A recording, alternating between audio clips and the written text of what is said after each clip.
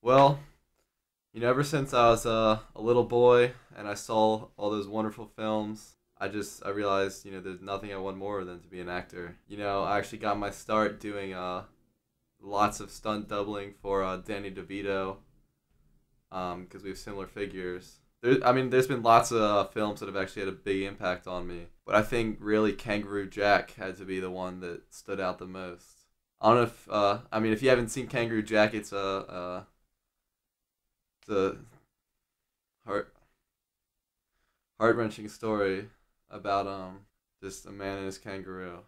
I also got my start in adult movies. I'm sure lots of you have seen FBI Booty Inspector 2.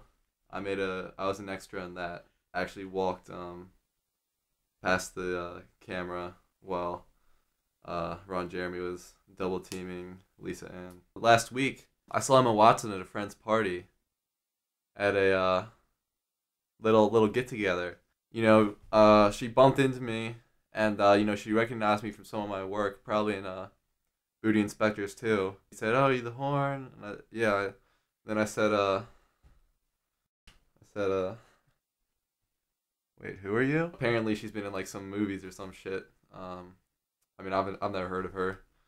But I guess the small stars are always trying to grab one of my coattails. What's her name?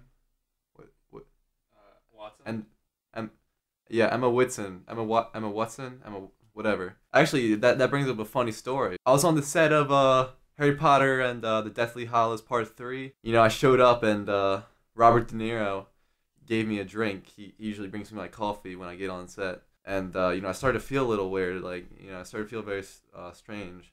And I went to Robert. I said, "What was it?" I said, "What was in that coffee?" He's laughing. He tells me that like he told me to put meth in there. Like I've done, I'm doing my fair share of meth, but never on set. I was screaming all over. I was throwing shit all over the set. They were yelling at me, and it's pretty funny. They called the police, and I spent the night in jail. Then my wife left me.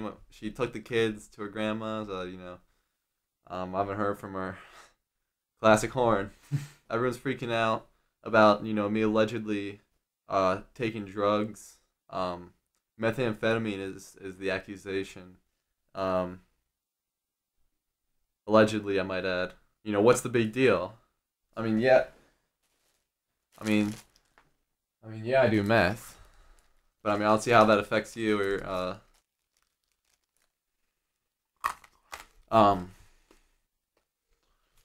What were we talking about? So yeah, fuck TMZ. And if I could just real quick just message to all you little meth boys out there. Just a word of advice: only eat or snort your meth. That way, it's not addictive. That's why I'm not addicted. Yeah, I do it all the time, but it's just because I want to. I was originally going to be an astrophysicist. For a long time, that's where I thought my life was heading. In the summer of 1995, I dropped out at Rice University because one day I woke up from a 3-day meth binge, and like I had an epiphany.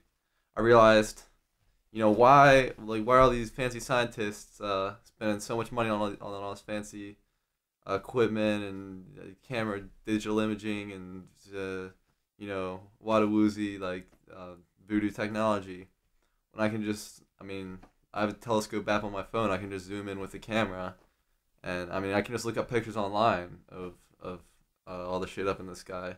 It doesn't really matter anyway. Like I don't see how that shit affects me. So that's how I got into acting. Yeah, yeah, I'm pretty quirky. I'm pretty unconventional. I go against the grain. Obviously, got this haircut. I go on unconventional dates. I took a girl to IKEA last week. We weren't actually buying furniture, but we just played around in IKEA. I wear Converse shoes that I draw on. I make music in GarageBand. Me and my friends back in junior high. Uh, those are the days. Throwing fire alarms. Me and my friends would play Monopoly on the lawn outside of school. Then everyone would see how quirky we are. I mean, what can I say? I don't subscribe to society's fascist, corporate, free market cannibalist rules. I don't think we should have to abide by rules. I think we should, be able to do whatever we like, as long as it doesn't hurt anyone else. I mean, I killed a guy because I don't believe in rules.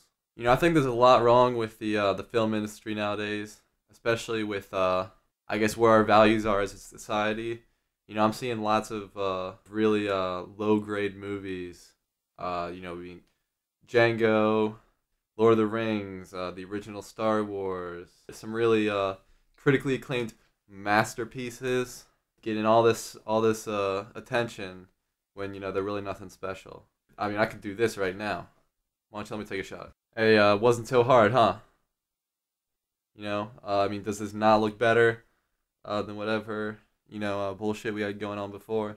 Me sitting in the middle of the frame. Boring. Look at the light continuity. Like the contrast between the shadow and the light really speaks a lot about the state of like our society. All right, so Lucas, Neil Patrick Harris, fucking Mel Brooks, I'm coming after you. And this is the horn, closing up the best damn screen test any of you have ever seen.